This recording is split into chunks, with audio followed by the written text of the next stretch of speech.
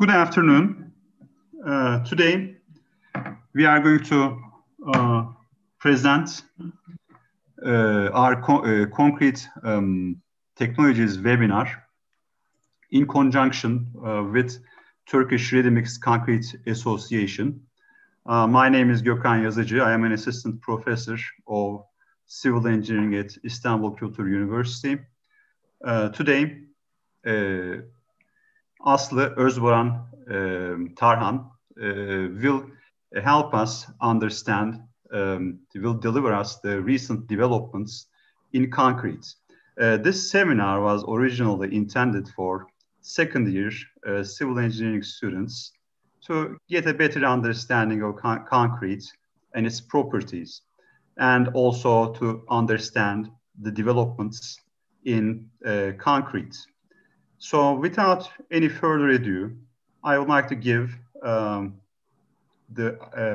Aslı the go-ahead for our presentation for today. Thank you. Thank you very much, Mr. Yazıcı. First of all, we would like to thank you very much for this kind invitation to have this webinar together with İstanbul Kültür University. So my name is Aslı Özbora. I'm the Secretary General of the Turkish Ready Mix Concrete Association, and additionally, I'm the Technical Manager of the European Ready Mix Concrete Organization, ERMCO. So let me start with my presentation.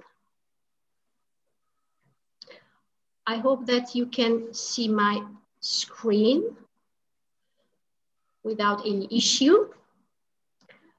Okay, so Turkish Ready Mix Concrete Association is an NGO founded in 1988.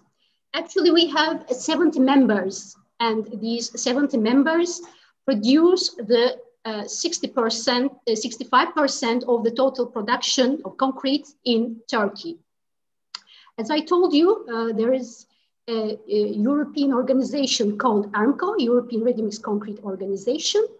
THBB has been a member of ERMCO since 1991, and our president, the president of the THBB, Mr. Yüksek, used to be the former president of ERMCO for the period 2016-2020.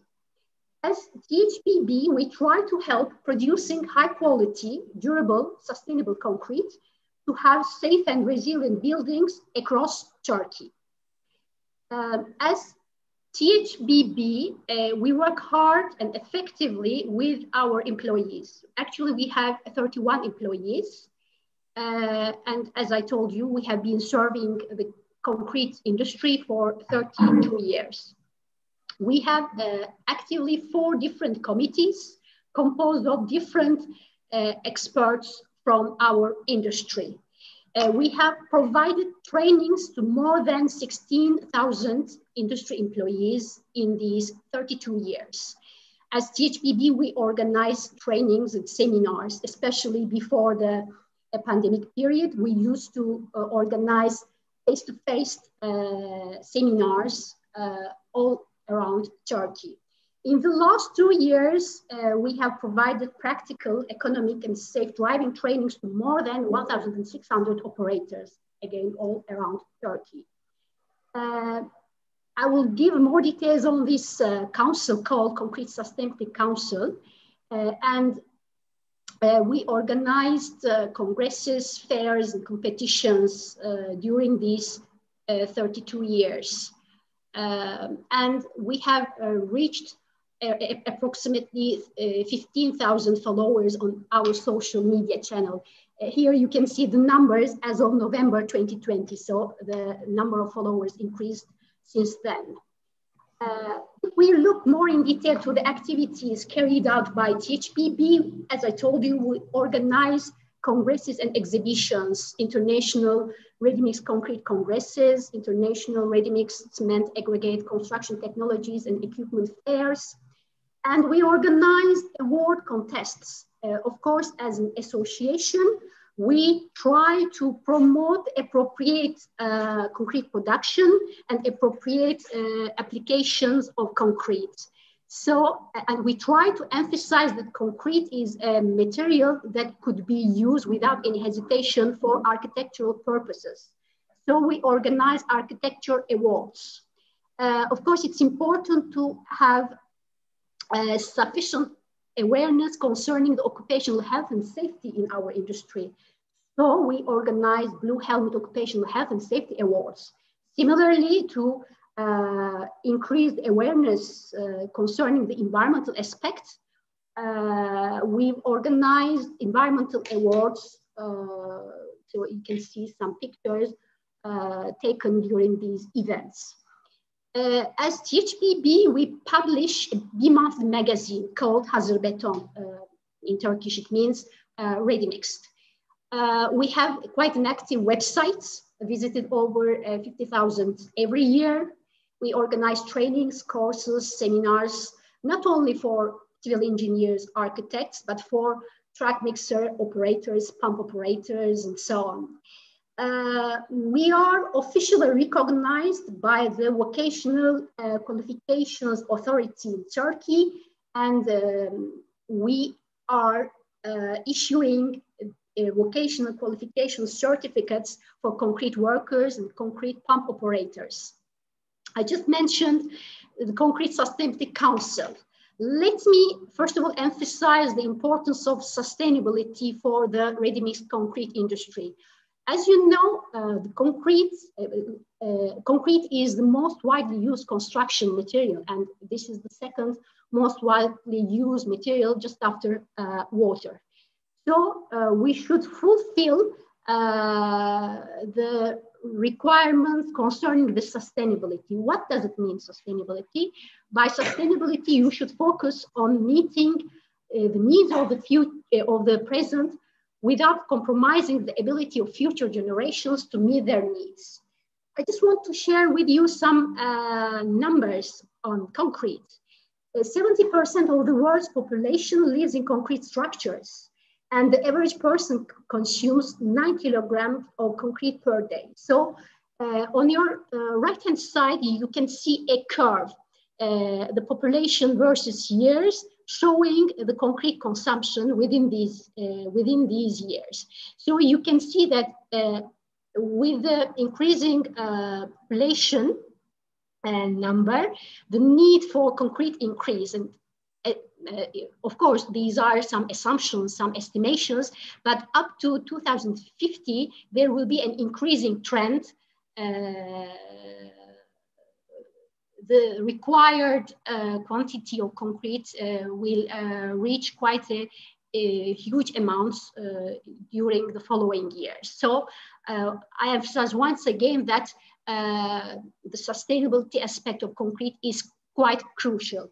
Here you can see also another important concept, the circularity, the circular economy. Cement and concrete should be treated within the circularity concept. So starting from the use of raw materials, clinker production, cement production, concrete production, concrete in use, and the end of life of concrete and reinforced concrete buildings, the circularity concept should be taken into consideration. Sometimes you should use waste byproducts. Sometimes you should recycle aggregates within this loop. Concrete Sustainability Council, it's a global system, and the council was founded in Geneva, in Switzerland, in November 2016. As I told you, the sustainability of concrete is crucial. But till now, there wasn't any system proving that concrete is sustainable. And by this system founded by this council, it's the first and only established certification system for concrete, and not only for concrete, including its supply chain. Actually, as THBB, we are a member of the council, and within Turkey, we act as the regional system operator of the council. Our aim is just to implement this system within Turkey. Of course, it's a system, it's a certification system, and certification bodies are required. I will present also, I will share with you some details on KGS, which is a certification body. KGS is a recognized, officially recognized certification body of Concrete Sustainability Council. Concrete is in competition with other materials benefiting from a better sustainable image, such as wood, especially in Europe. The CSC is putting the concrete sector in the driver's seat of defining sustainable concrete. So by the system, the aim is just to create a market pool for green concrete. And the aim of the council is just to promote sustainable construction with CSC certified concrete. It's quite a dynamic system. You've probably heard about the green building labels such as BREEAM, DGNB, active in Germany, Envision, the infrastructure system quite used in the United States, or LEED.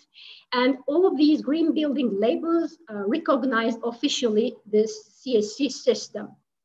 It's a global system, as I told you, and up to now, 12 including cement plants and concrete plants were certified within Turkey by this system. So we are paying quite a lot of attention to this system.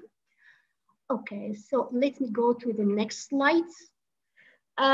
We have a laboratory which is founded in 2006. It's an accredited laboratory by the Turkish Accreditation Agency, located in the Technopark of Yıldız Technical University. All the tests on concrete and its constituents can be performed within this laboratory. Tests on fresh concrete, on hardening concrete, on hardened concrete, tests on its constituents such as aggregates, cement, mineral additives, chemical admixtures.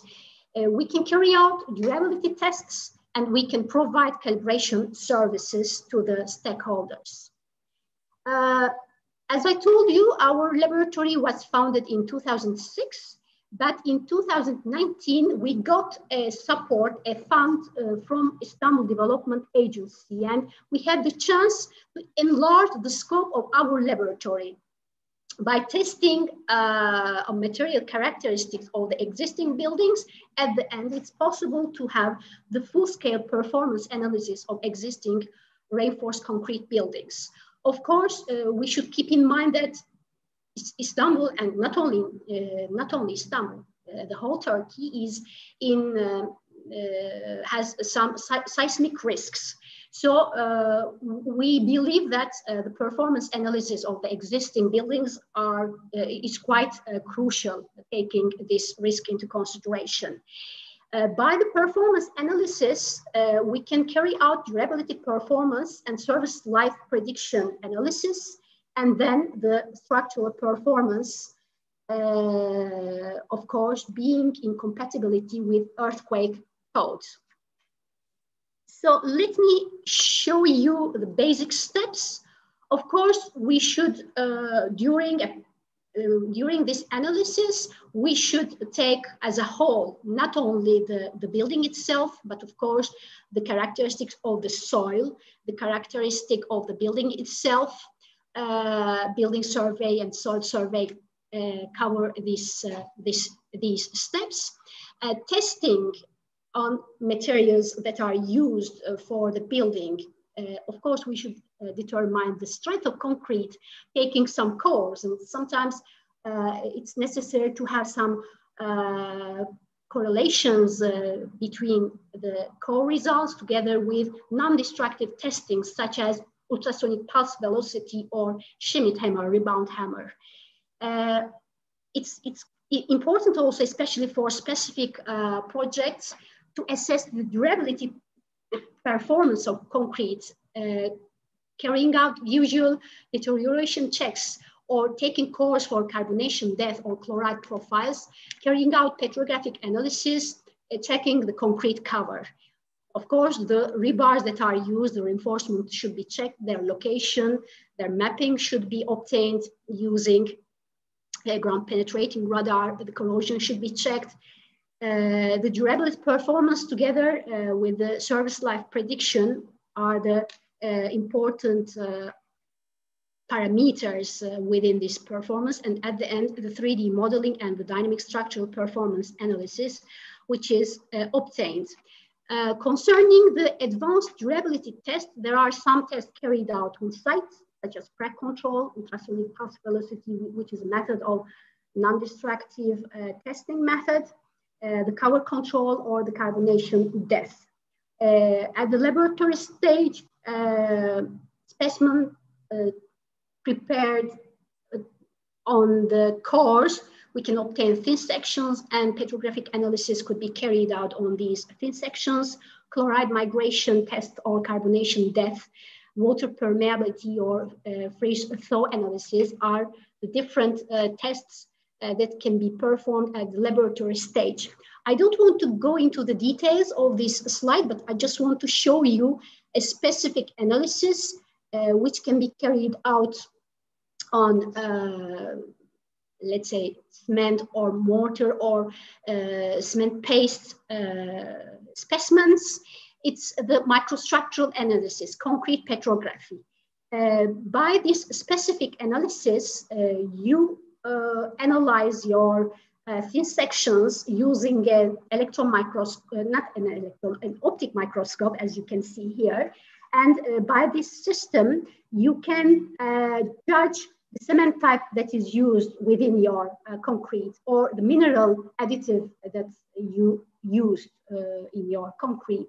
You can assess the alkali silica reaction, or the carbonation, or the freeze thaw resistance, how the entrained airs are distributed within the concrete, the properties of the aggregates that are used within the concrete, the CSH gel or calcium hydroxide crystals in cement paste, the aggregate cement interface, and the embedded particles within the concrete. All these analyses could be performed using the concrete petrography. Some micrographs taken by an optic microscope. On your right-hand side, you can see some specimens analyzed under ultraviolet light. These are epoxy-impregnated specimens. These specimens could be used to assess the water-cement ratio of your mix.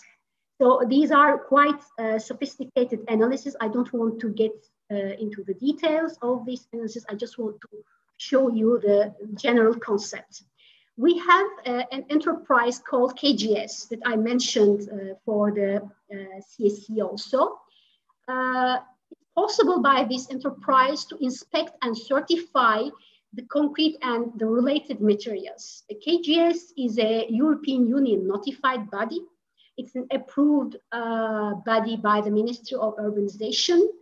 And the Turkish Accreditation Agency product certification covers KGS.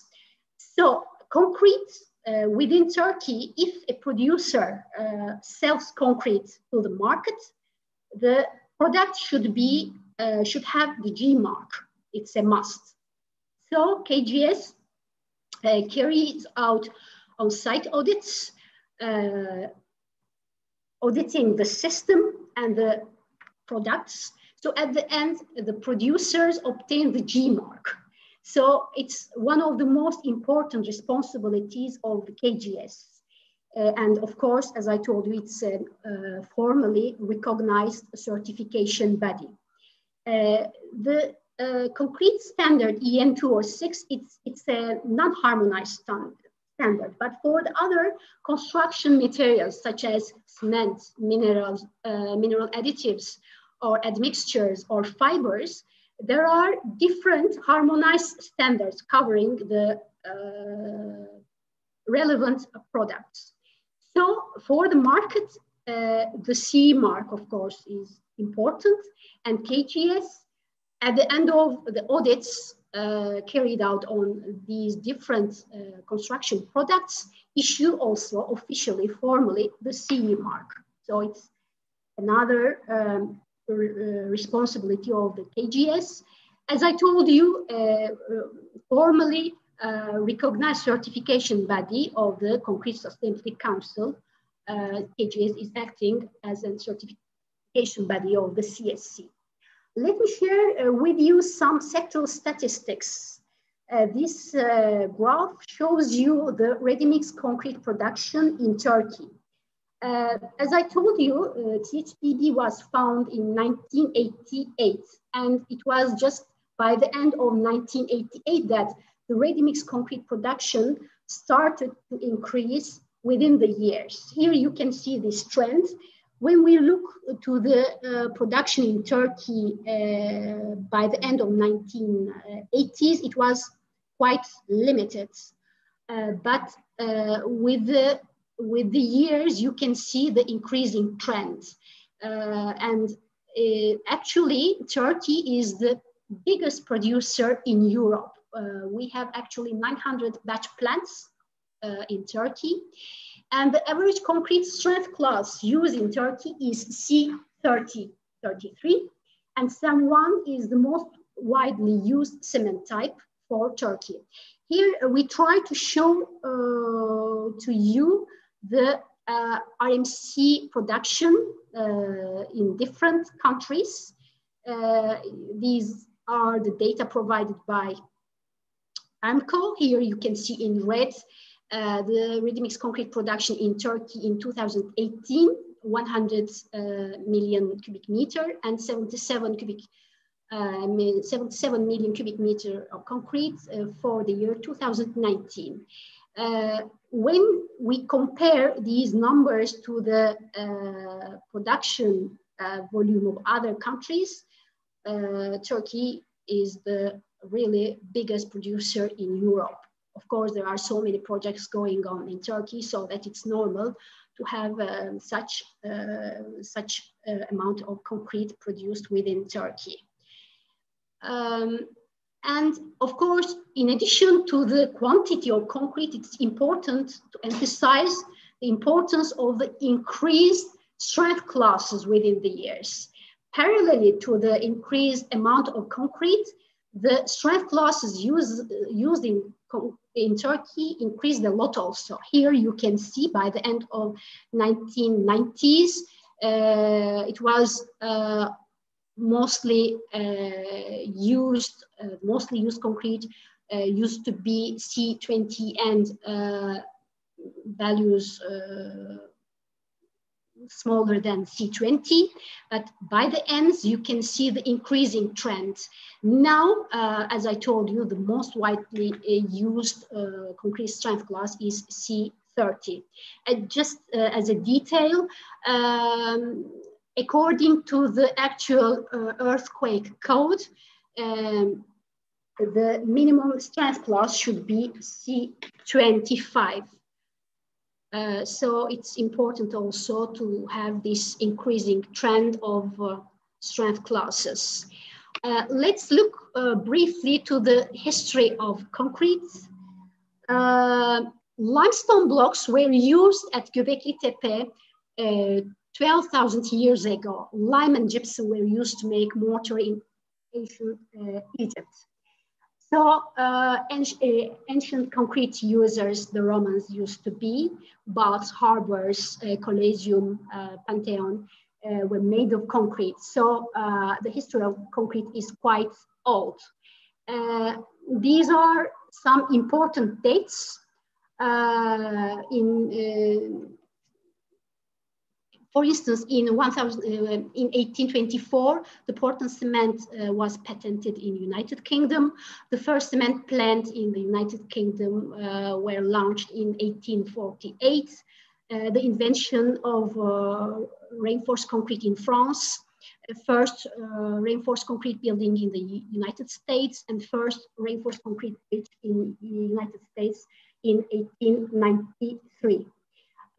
Some other important dates: ready-mix concrete technology in 1903 in Germany. We can say that this is the first steps of the RMC. The first reinforced concrete skyscraper in the United States by 1903, first reinforced concrete building in Turkey by 1905. Here you can see on your left-hand side this building. Another important, some important dates, Edison's concrete houses in 1910, Hoover Dam in 1930. We said that concrete is quite old. Concrete is more than 1,000 years old, but ready-mix concrete is, compared to concrete, is relatively young. In 1875, lime sand mortar carried by car to building sites in Berlin. These were the first attempts to have RMC. And an architect in Hamburg tries to find a suitable way to produce and transport concrete by the beginning of 19th. The first patent for cooling concrete for transport dated of 1903. First agitating equipment in 1907, or first concrete plants in Hamburg and Berlin in 1908. These are some photos showing these first agitating equipment or these first concrete plants in Germany. Once started, of course, good ideas spread fast. And in 1913, first delivery of fresh concrete in the United States, first delivery of fresh concrete in Denmark in 1926, first mixer in the United States by 1926. In 1930s, first ready-mix concrete plants in the United Kingdom, fast-growing industry in Eastern and Southern emerging countries, and European Ready-Mix Concrete Organization founded in 1967. Let me show you the first ready-mix concrete plants. This one taken in Alabama in the United States in 1936. And let me show the modern RMC plants today. These photos are taken in Turkey, of course. Concrete is used for different purposes, for dams, for skyscrapers, for bridges, for buildings, and so on. And so it's quite easy to be adapted for different and various purposes. Let me go back to the basic of concrete. What is concrete? Concrete is made of cement, water, aggregates fine and coarse, chemical admixture, mineral additives, and depending on the needs, sometimes fibers are incorporated. This summarizes the cement production. Of course, raw material quarry, all the limestone, clay, marl, they are extracted, then they are crushed and ground. You can see these processes, you can see the fairing grinder, and then it's conveyed into the rotary kiln where really high temperatures around 1450 degrees Celsius are obtained, and then we obtain clinker. In the rotary kiln, all the basic phases such as the lights, and so on are obtained, and then clinker is ground with gypsum and if necessary with other additives, grinded in cement grinders, and then we obtain cement. This is just a photo showing the kiln, the rotary kiln, just focusing on the kiln. And here you can see how hot is the kiln. As I told you, it's around 1500 degrees Celsius inside the kiln. The clinker that I mentioned, which is ground by the gypsum to adjust the setting. I think you are familiar with the different cement types. This is a table given in the cement standard EN 197/1. Of course, as you know, there are 5 principal cement types. Of course, in total, there are 27 types of common cement. Depending on the clinker and the different main constituents, there are some symbols that are used. But I just want to show you something quite new. There is a new standard, but this time a non-harmonized standard, EN 19765, just published in 2020. There are two newly, let's say, introduced cement types, STEM2CM, not covered by this harmonized standards, so you cannot see on this table. The clinker percentage varies between 50 to 65%, and other new type of composite cement, SEM6, not covered by this table either. And the clinker percentage is between 35 to 50%. The aim to introduce these new types of cement was to reduce the environmental impact of cement. And by the introduction, by the use of these new cement types, it's possible to have 35 to 65% of reduction concerning the environmental impact of cement.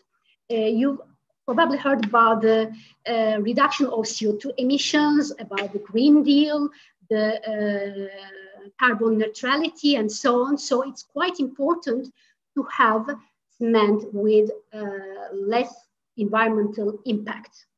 So just an example, it's Portland composite cement SEM2. B shows, let me go back to the table, with the increasing percentage of the mineral additives that you are incorporating into your cement, from A to C, you are following this order, and P and L stands for the additive used, in this case pozzolana, P for natural pozzolana, and L for limestone. And 32.5 R, 32.5 is the 28th day compressive strength of your mortar, and R for rapid strength gaining cement. Another constituent of concrete is aggregates. Fine and coarse aggregates are used within concrete. Concerning fine aggregates, it could be either natural or crushed with a Dmax less than 4 millimeters. The coarse aggregates could be natural, such as gravel or crushed stone, with a Dmax larger than 4 millimeters. Another constituents of concrete mineral additives, we can mention fly ash, silica fume, ground granulated blast furnace slag, or metakaolin, calcined clay. These are different pozzolanas used in concrete. Some properties of concrete incorporating mineral additives for long-term high strength after 28 days, better mechanical properties, better chemical resistance, better resistance against chloride, sulfate, and seawater, high performance against alkali silica reaction, low permeability, good workability, low heat of hydration, which is ideal for mass concrete and concreting during hot weather times. Another constituent of concrete, chemical admixtures. It's a must, especially these days where we intend to have strength classes quite high. Water reducers, superplasticizers, air entrainers, accelerators, retarders, corrosion inhibitors, shrinkage reducers, or pigments that are incorporated into the concrete. Of course, I don't want to go into the details of each chemical admixtures, but let me give some details on the most widely used chemical admixtures, water reducers, or superplasticizers.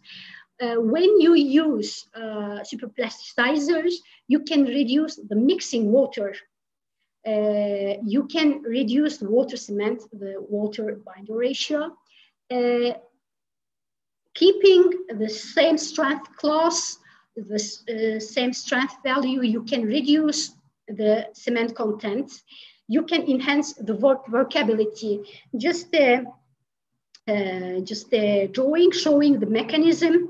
The superplasticizers have the steric repulsion and the electrostatic repulsion depending on the type. Sometimes both repulsion methods are used. Sometimes only electrostatic repulsion is used, as I told you, depending on the type of the admixture superplasticizer that you are using. In training agents, just to increase the freeze-thaw durability of concrete, you can increase the workability of your concrete, but unfortunately, depending on the quantity of the entrained air, your strength values could be reduced. Air voids are micron-sized, but they are intentionally entrained airs, not entrapped, but entrained on purpose, distribute homogeneously and separated from each other.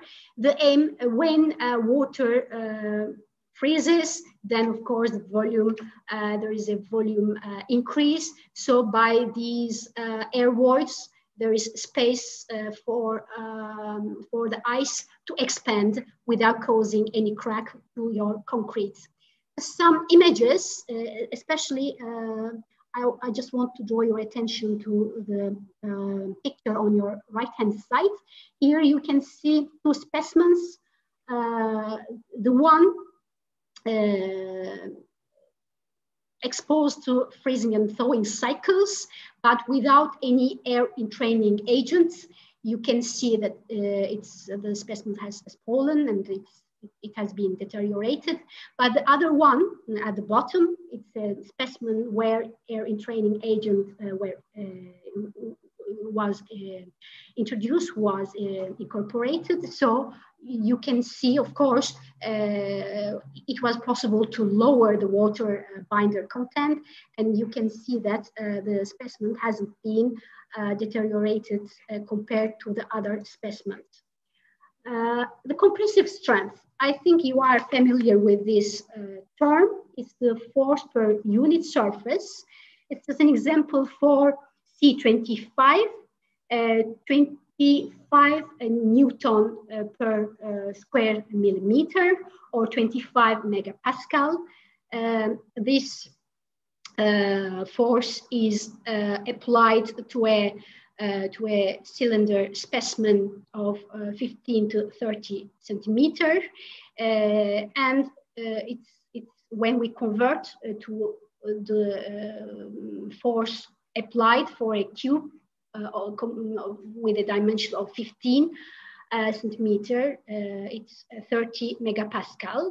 As I told you, C25 stands for the cylinder sample compressive strength in megapascal, and 30 for the cube sample compressive strength in megapascal, or in Newton per square millimeter square. This table, an extract from the concrete standard EN 206, the compressive strength classes, the minimum characteristic cylinder strength, and the minimum characteristic cube strength. This example was already shown, C25-30. Water cement ratio is a critical parameter for the performance, not only for the strength, but for the durability characteristic of concrete also. Here on this curve, you can see the strength values decreasing with the increasing water cement ratio. So the performance gets worse. Of course, the concrete is in different states. Fresh concrete and hardened concrete. And even there is an intermediate stage, which is called hardening concrete. At the fresh state, the workability of concrete is crucial. The temperature, the external temperature, the temperature of the fresh concrete itself, the maximum aggregate size, and of course, it should be avoided to have any segregation. The other phase is the hardened concrete. The design compressive strength is important for hardened concrete. The durability characteristic of the hardened concrete is another important parameter. So here you can see the different constituents of concrete, cement, aggregates, water, admixture, and the composition, the quality of your cement, the size, the shape, the granulation, the content, the moisture content of your aggregates are important parameters.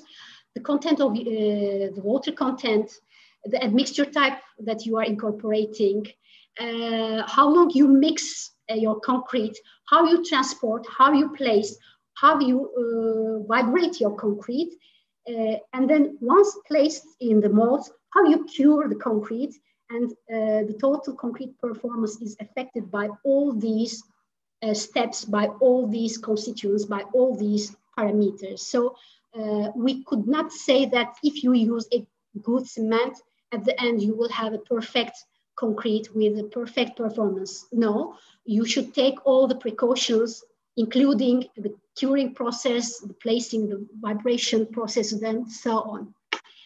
Just a curve showing how the water cement ratio and the compressive strength changes within the years. We started in 1950s with medium strength concrete, and at that time it was quite difficult to have 20-25 megapascals, but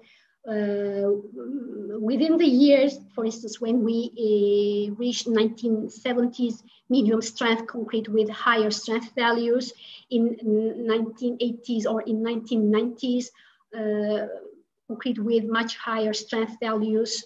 Of course, as we had the chance to incorporate superplasticizers, we can decrease this ratio of water cement. And after 1995, reactive powder concrete, where it was possible to reach compressive strength reaching 800 megapascals. But I just want to draw your attention to the really small water cement ratio that is used to have these really high compressive strength values. As I told you, for the performance of concrete, placing concrete is an important step. While placing the concrete into the molds, of course, a proper vibration process is required. On site, you probably seen different types of vibrators, but the most widely used vibrators are the internal or the poker vibrators that you are seeing on this slide. But of course, there are proper techniques to insert your vibrator into your concrete. For instance, it should be perpendicular to your concrete without with an angle as shown on this picture. Of course, a radius of action of the vibrator should be taken into consideration. The vibrator should be inserted about 1.5 times the radius of action to consolidate concrete properly. Otherwise, the vibrations that you are making won't be sufficient, either too small, and there will be some, let's say, sections which could not be vibrated properly. So all these precautions should be taken on site. As I told you, should be perpendicular, and of course the bounding between two layers is really crucial. So let's assume that you poured concrete, you vibrated it, and then you poured your next layer. But you should pay attention to the fact that the vibrator should be inserted at least 10 to 15 centimeters inside the previous layer. So otherwise you can have cold joints, which is the disadvantages for the structural integrity of your structure. Some critical points: how to use vibrators properly. You should insert your vibrator quite fast, but while taking it out, while removing it, it should not be as fast as you did while inserting it in the concrete. You should not touch the form work or you should not touch with your vibrator the rebars, the reinforcement. And you should not move concrete using the vibrator. Another type of vibrator is the external vibrators, form vibrators. They are clamped to the formwork horizontally and vertically. They are mostly used, to be honest, they are not very practical. So just in case, they should be used in thin and congested sections, arches and tunnel lining, and of course for prefabricated elements, you should use it. But as they vibrate the concrete from the vibration of the form, much energy is wasted, not as practical as these poker or internal vibrators. A third type of vibrators is the surface vibrators, the screed or pan vibrators that are used for long horizontal surfaces such as pavements and slabs. But they are effective only if the depth of concrete is up to 20 centimeters. And if you have a deeper concrete, then it should be used in combination with internal vibrators.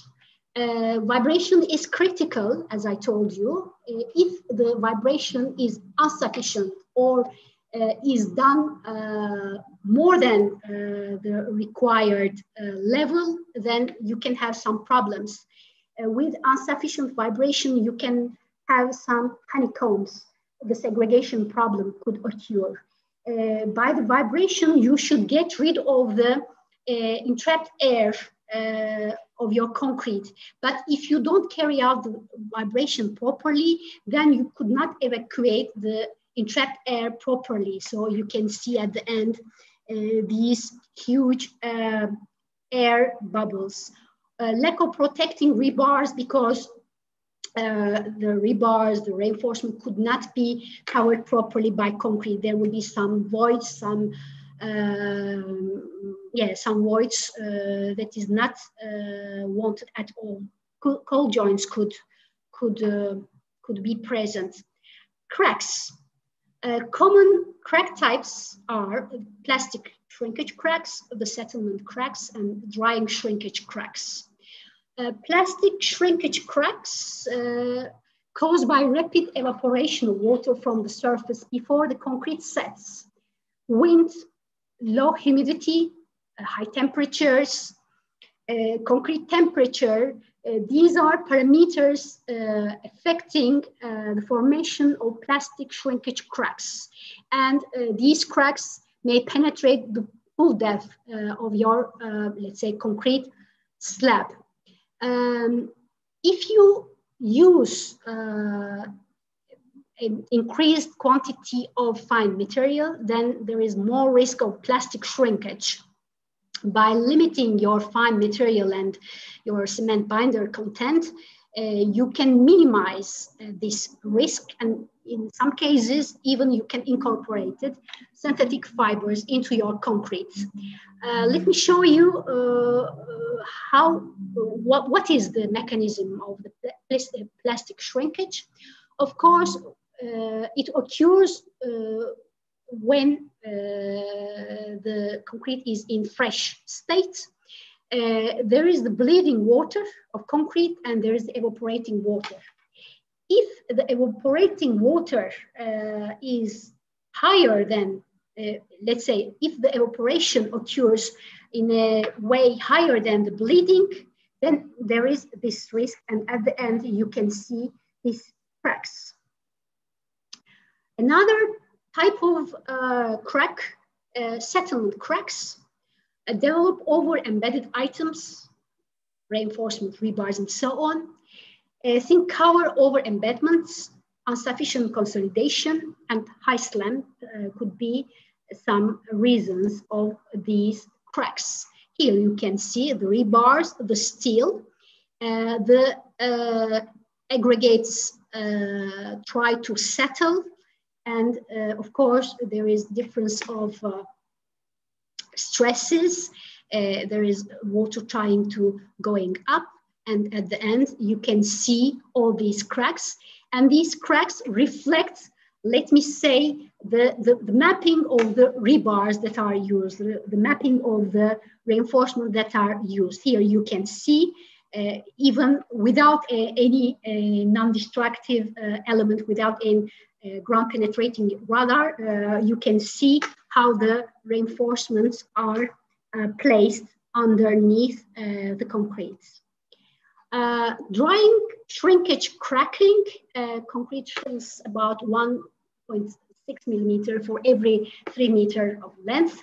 Drying, shrinkage depend on the water content of concrete, and cold joints predetermine location of drying, shrinkage, cracks. So it's important to have joints just to predetermine the location of your cracks. How to prevent the drying, shrinkage, cracks? You can use larger coarse aggregates. You are advised not to use excessive amount of sand. You should avoid high shrinkage aggregates. You should use water reducing admixtures. And of course, as I told you, you should have a proper jointing. Curing and how to prevent cracks. Of course, it's quite a detailed topic, how to pour concrete under hot weather conditions, cold weather conditions. I don't want to go into the details, but just some precautions that could be taken in general. You should avoid direct sunshine or wind. You should make sufficient curing. Curing is really crucial. You should use largest coarse aggregate possible, increase coarse aggregate content, linked to the other item, decrease the cement content. You should not use excessive amounts of sand, and you should use water reducing admixture. Here you will see some examples of how to cure your concrete. It's just slab. You should keep the water inside the concrete as much as possible. You can use wet burlaps. You can use plastic sheets. You can use water curing or chemical curings. Here you can see different examples. As you can see, some plastic sheets are used. Some curing compounds are used. So these are different methods that you can adopt to prevent the cracks. So water is important for the hydration processes, because when cement gets in touch with water, there are some reactions going on, hydration reactions, and water is needed for that. So you should keep sufficient water inside your mixture, inside your fresh concrete, so that the reactions take place properly. And of course, as I told you, some differences of stresses could occur between inside the concrete and the outside section of the concrete, and this can result in cracks. And to avoid the cracks also, curing is crucial. Durability, I think you've heard about the durability term. It's the ability of concrete to resist weathering action, chemical attack, and abrasion while maintaining its desired engineering properties. So to have a better durability, low water cement ratio is suggested. As I told you, appropriate curing is important. You must strengthen your cement paste aggregate interface, because this is the weakest zone, and you should have a strong interface zone. Causes of deterioration of concrete: physical causes, freeze-thaw effect, shrinkage, cracks, fire damages, thermal effects. Physical chemical causes: cracking due to the steel corrosion. Here you can see an example, the rebar which is corroded, and there is the expansion causing cracks in your concrete. chemical causes for the deterioration, chloride effect, seawater effect, acid effect, sulfate in groundwater, biological corrosion due to microorganisms. To be honest, there are so many mechanisms and they are quite complicated. So as we have a limited time, I don't want to go into the details of all these mechanisms, but all these effects could cause deterioration of your concrete at the end. Just some examples. When you use expensive aggregates in your concrete, then you can have these cracks. It can be either a pool or just some stairs. Corrosion in splash zone. You can see how the rebars are corroded. And of course, these columns could not have any structural characteristic at the end of the corrosion effect. But please look at the picture on your right-hand side. There isn't any corrosion. It's just the same element, but it's immersed underwater. So as there is no oxygen, corrosion didn't occur. So the environmental conditions, the exposure conditions are quite important if an effect occurs or not. So without oxygen, without being exposed to external air, the other part of this element, of this column, the rebar didn't corrode it. So it's strange, but this is the reality. Cavitation damage, a dam, here you can see how the structure, the concrete has been damaged. Another example of cavitation damage, sulfate damage. Here you can see once exposed to sulfate attack, this concrete could not be treated as a concrete. So as I told you, there is these exposure classes.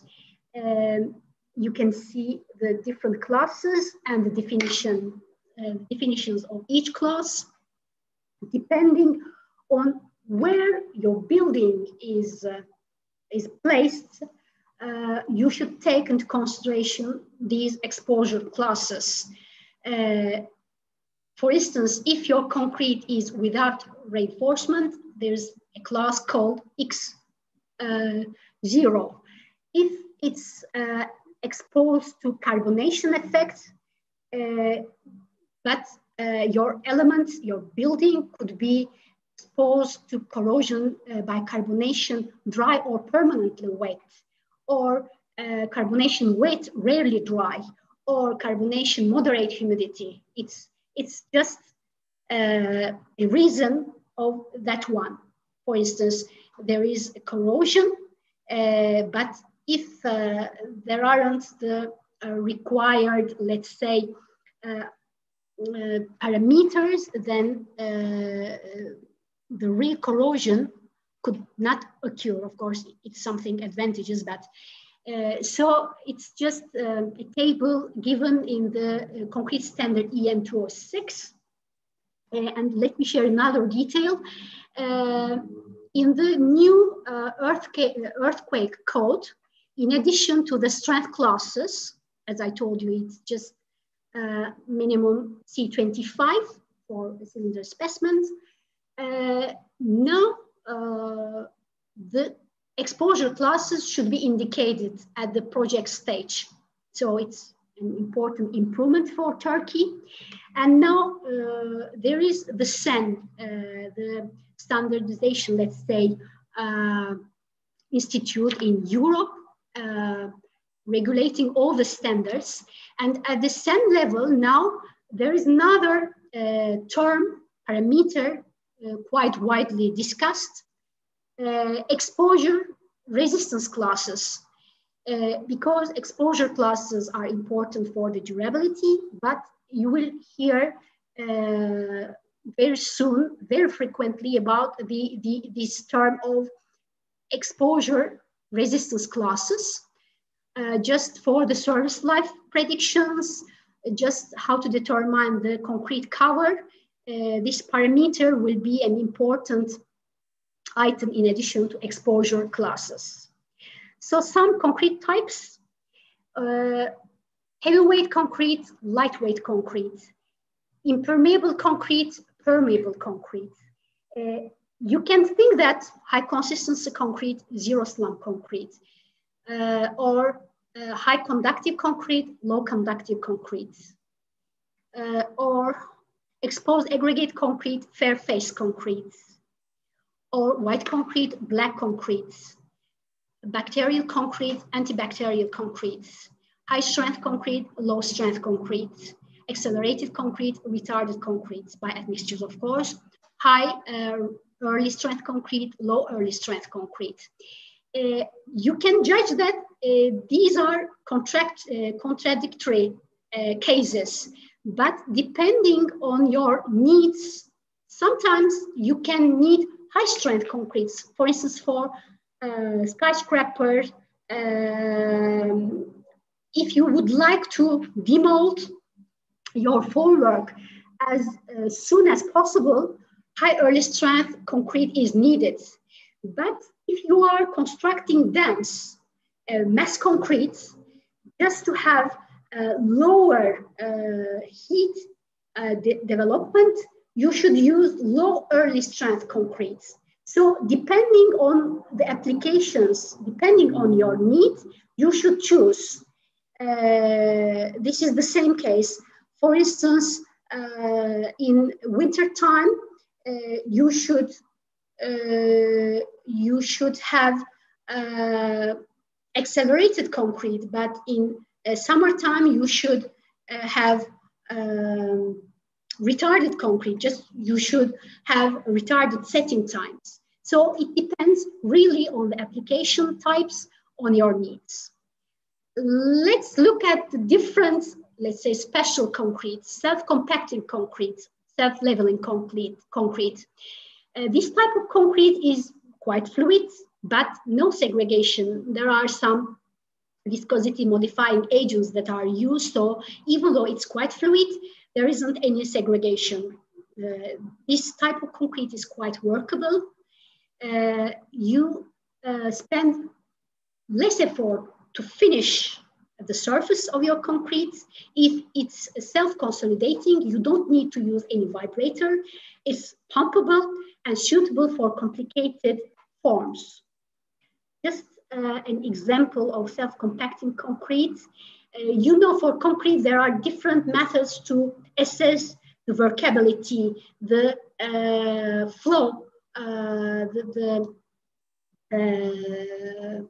the slump flow test is a specific workability determination method for self-compacting concrete. You just measure the flow of your concrete.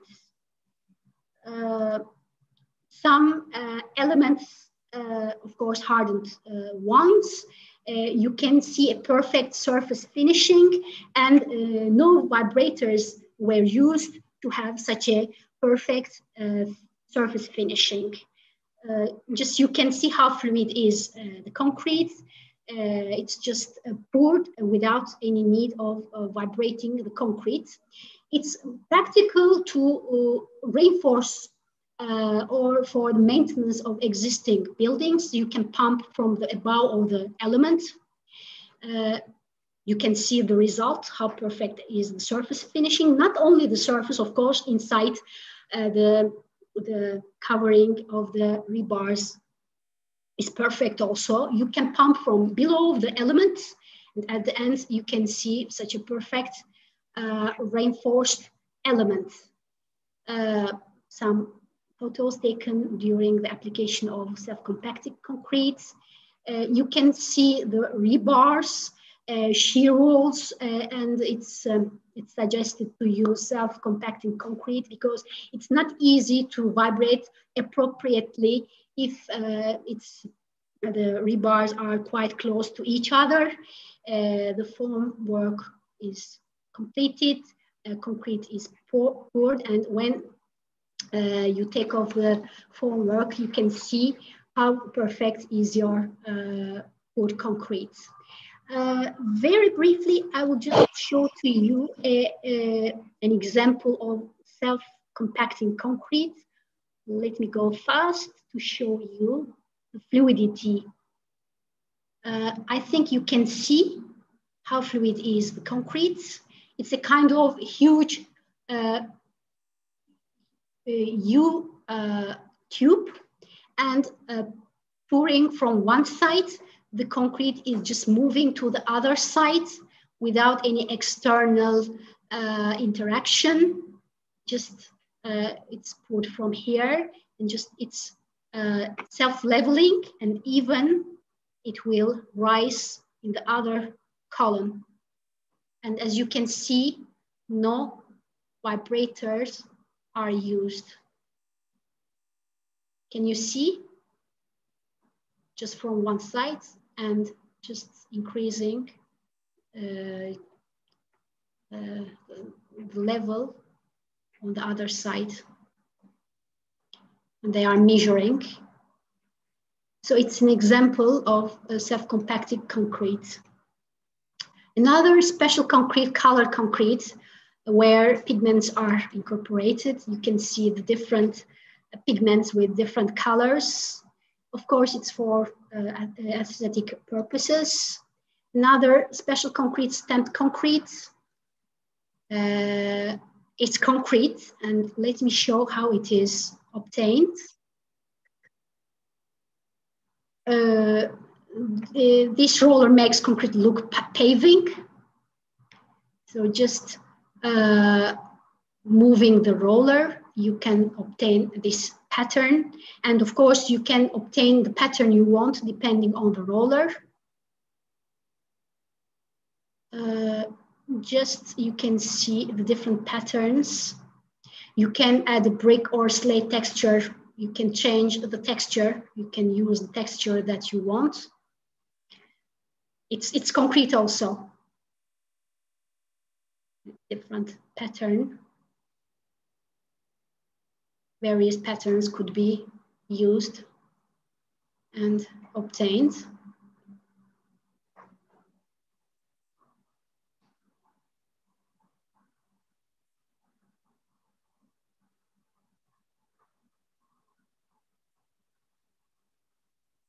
Okay. So, fiber reinforced concrete. Let me show you another video. It's just the fiber reinforced concrete. As you know, there are either steel fibers or synthetic fibers that could be incorporated into the concrete. There are micro and macro fibers that could be added into the concrete. For structural purposes, you use macro fibers, and sometimes you can get rid of the steel meshes that you should normally place under your slab, or you can use less layer of steel meshes when you use steel fibers. You can see how the steel fiber, not steel, these are synthetic fibers. You can see how the synthetic fibers could be added in the track mixer on site. Of course, here you can see by bags, they are added into the drum, and it's mixed, it's agitated. So at the end, you will have a homogeneous distributed fiber reinforced concrete. You can see the fibers here. By these fibers, you can, of course, you know, concrete has good compressive strength values, but the tensile strength or the flexural tensile or splitting tensile strength characteristic of concrete is not good, you know. But to improve the tensile properties of concrete, you can use fibers, synthetic or steel fibers. You can increase the toughness of your concrete. You can have a more ductile concrete, because especially when you have higher values of strength, your concrete becomes brittle. So to have a more ductile concrete, you can use steel fibers. Here, this is an application for industrial floors. And as I told you, to minimize the use of steel meshes, synthetic fibers are incorporated, and the flexural behavior of the concrete is improved. Of course, all the application processes should be used properly to avoid any possible crack formation. So you can have access to all these videos on our webpage. So as we have a limited time, I don't want to show all the details, but let me show just some steps of the application. It's a video, and of course the steps are explained more in detail. So another special concrete, 3D printed concrete. Let me show another video. Even though we say concrete, it's not really concrete, because you know concrete, as I told you, is made of aggregates, including coarse aggregates, fine aggregates, water, cement, and so on. But when you produce 3D printed concrete, you don't use coarse aggregates, so it's you use sand, and I think it's much more proper to say mortar, because you use nozzles, and with the normal mixture of concrete, you could not pour, let's say, your material. So you can see how the 3D printed material is, you can see the nozzle, and it's automatically formed, and you can have not only one-story buildings, sometimes 2 or 3-story buildings could be obtained.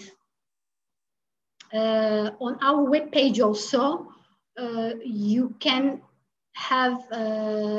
look at one of our articles, and one company from Turkey already constructed a 3D printed concrete, let's say. They produced elements, and they are working on, let's say, on buildings. So these are the future trends. Another special concrete, pervious concrete. Normally, of course, for the durability performance of concrete, it's required to have concrete with good impermeable properties. It's what we want in general. But as I told you, depending on your needs, sometimes you need concrete with permeability properties. This is pervious concrete, which is meant. Here you can see the water is poured on the concrete, but it's absorbed by the concrete, because there is such a system that water can pass through concrete. And of course, it's a system. The sub-base, everything should be calculated, not only the concrete, not only the slab, not only the payment, but it should be treated as a system, including the drainage system. Here you can see the water, and all of a sudden, water disappears because it's filtered. It's going through concrete and the drainage system. So it's quite important, especially to avoid floods, for parkings, for pathways, even though it should not be exposed to really high traffic. But as I told you, for pathways, for parkings, it's quite a good option. Another special concrete, luminescent concrete.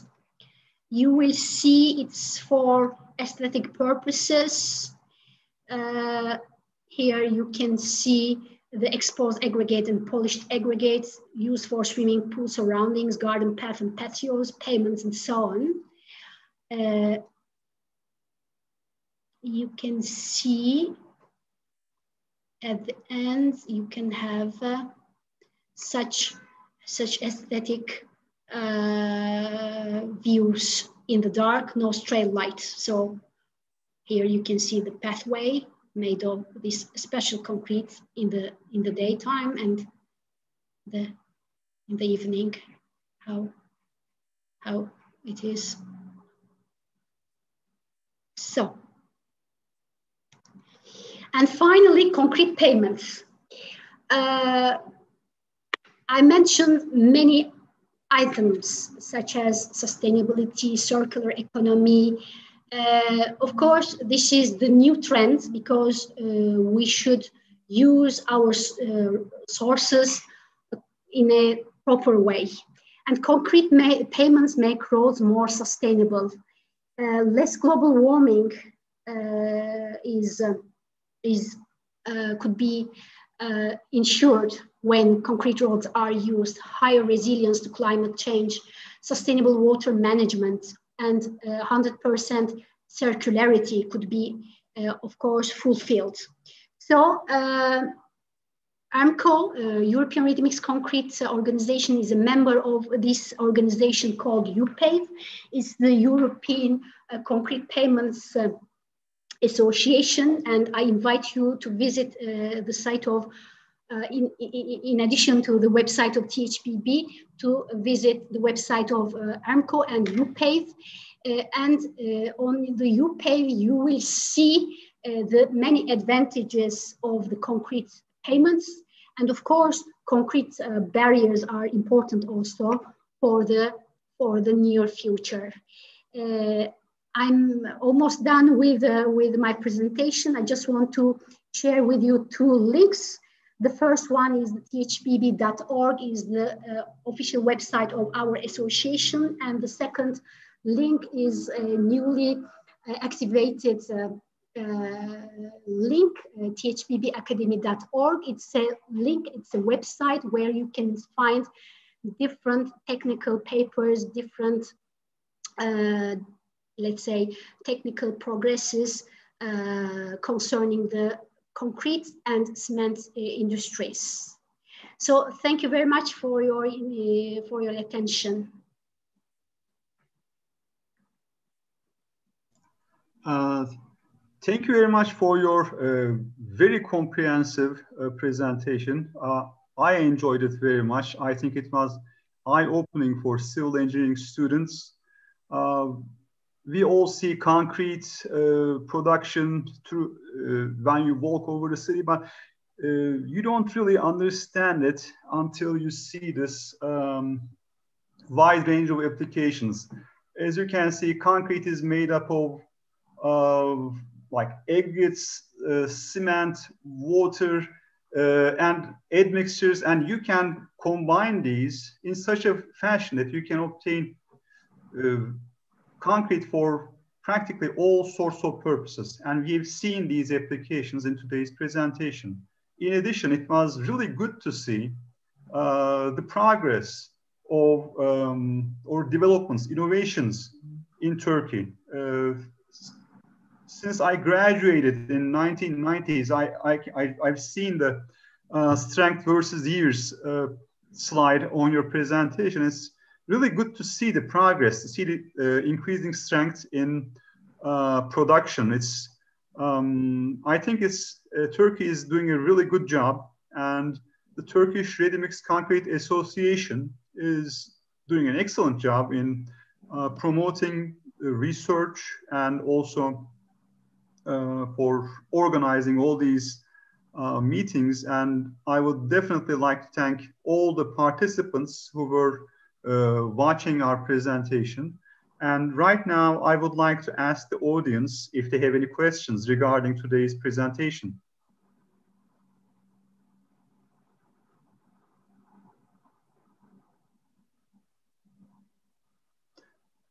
I would like to ask a question myself. Aslı, what would you recommend for the civil engineering students who are just in their second year or maybe in third year? How should they develop themselves for preparing for the industry? Since you are a part of the industry, and are there any tips that you can provide for them? I think, of course, they should focus on their courses, but they should not be limited by the content of the courses. As I told you, I can invite them to look at the different websites, because as THBB or AMCO, or of course there are other global associations where the technological developments, progresses, and innovations are shared with the stakeholders. So, of course, there are fundamentals, there are the basic details that they should be aware of. But of course, I recommend them to follow the innovations. For instance, as I told you, once they graduate, I think, and if they would like to be part of the, let's say, construction materials business, then they will hear about CO2 emissions, carbon neutrality, Green Deal, circular economy, circularity, sustainability, durability. And I think even at this stage, they should get familiar with these terms. Thank you. I feel the same way. The world is changing, the needs are changing, and there are these new materials which are being rolled out into the market every year. I've seen some of them here. I've seen others like translucent concrete or textile reinforced concrete. So it's there are different developments, and it's really exciting, and I find it both instructive and and it's fun. Actually, it's one of the things that's good about our jobs as civil engineers. We sort of shape the world, and you see these fantastic structures, and they were all built by civil engineers, and seeing these developments and being a part of it and developing yourself is, I think, something that you should aim for. And once again, I would like to thank you once again and all the people who helped organize this meeting. And I would like to forward you for the final remarks. Thank you very much. It was a pleasure for us, for THBB, to have this webinar with you, with Istanbul Kültür University. Thank you very much for this collaboration. Thank you very much. And I think it's time to finish the webinar. Thank you very much. Thank you. Have a nice day. You too.